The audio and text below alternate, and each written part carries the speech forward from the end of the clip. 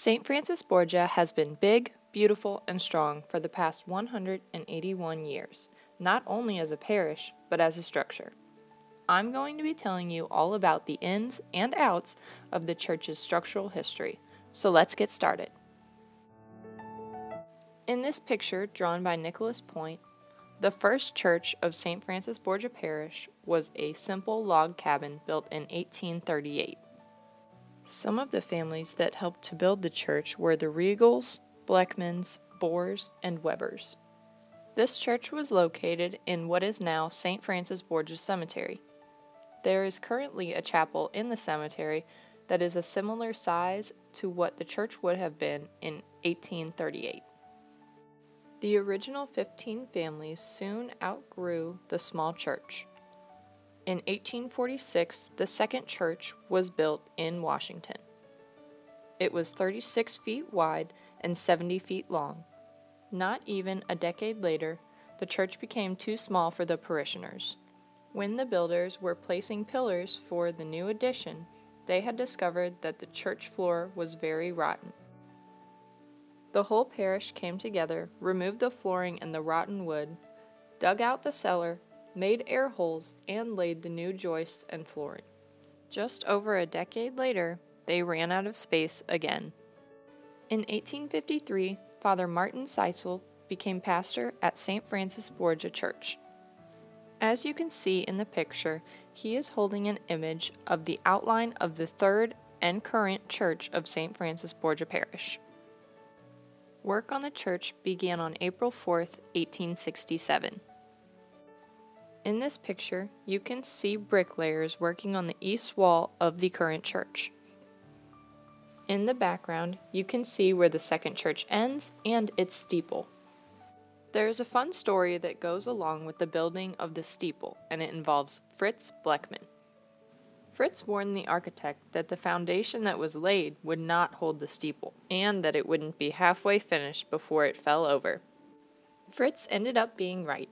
The architect that had originally designed our church resigned. He had another project about 6 months ahead in Alton, Illinois. The steeple for the church in Illinois was half finished and it collapsed. If Fritz did not warn the building committee, they would have had to start from scratch. When building the current church, the Washington Fire Department wanted to put in a cistern as a source of water during fires. They wanted to put these cisterns near big buildings that have large roofs that would give off lots of water in rainstorms. These included churches and big business buildings.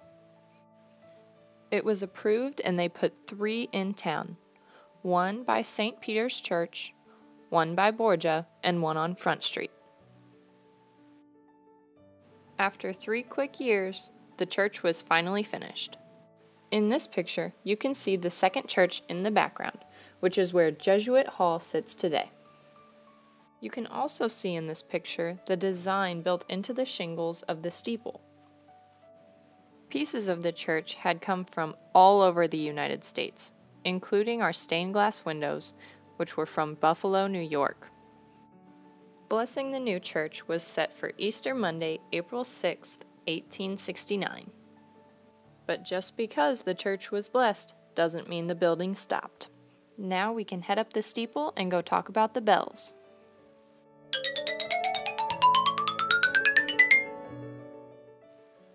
There are 3 bells. The first is in honor of St. Francis Borgia, and it weighs 3,160 pounds. This is the bell that currently rings at the top of the hour. This is the inside of the large bell. They no longer use this clapper due to the possible wear and tear on the steeple and the bell.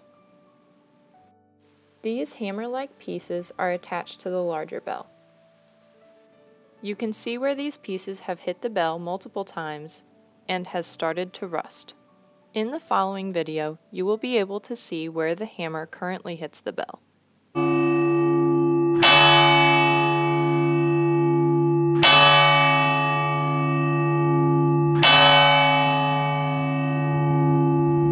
The second bell is in honor of the Blessed Virgin, weighing 1,590 pounds. The third and smallest bell is also in honor of the Blessed Virgin. It weighs 868 pounds. If you look at the wheel on the side of the bell, you can tell that the bell used to swing back and forth. But like I said earlier with the large bell, they have changed to a clapper because of the wear and tear on the steeple and bell. Nobody truly knows how they got the bells up the steeple, considering they were installed after the church was built. I have heard on multiple accounts that they used a pulley system and mules to install the bells. As we move up the steeple, we arrive at the clock. In this picture, you can see how intricate the clockwork is and how the clock hands turn. In this picture, you can see a pole sticking straight up. Attached to this pole are 4 additional poles attached to the 4 clock faces on the north, south, east, and west. On each clock face, there is a small door. When I was up there, we were able to take pictures out each clock face. This is a view out of the south clock face. And this is the view out of the north clock face. As you go further up into the steeple, you can see, just like in these pictures, there is only wood. There were no metal beams used in the making of this church. This is a picture of the very highest point you can go in the steeple. The light shining in is from the very top grate, as shown in the following picture. As we climb back down, we take a pit stop to see the crawl space above the actual church. There are hundreds of thick wooden beams holding up this church. This is a picture of the comparison between the wooden beam and a man's hand. The wooden beams were not the only things that had to be strong.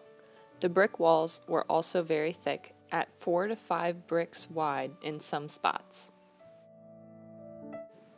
I had mentioned when renovating the second church that they had found out that the church floor was very rotten. There had been no air to pass under the floor. When they renovated, they made sure to make this crawl space and dug out a cellar. When building the third and current church, they made sure to not make this mistake again. This is the crawl space underneath our church. The church uses this area to their advantage. They installed an AC and heating unit and occasionally use it for other storage. Although it is hard to see in this video, the white rock you see straight ahead is the foundation of the church. In this video, you can see the wooden beams and the brick pillars that hold up the foundation of this church. This parish's structural history is not only a good way to connect with your ancestors, but also to see how architecture and engineering has changed.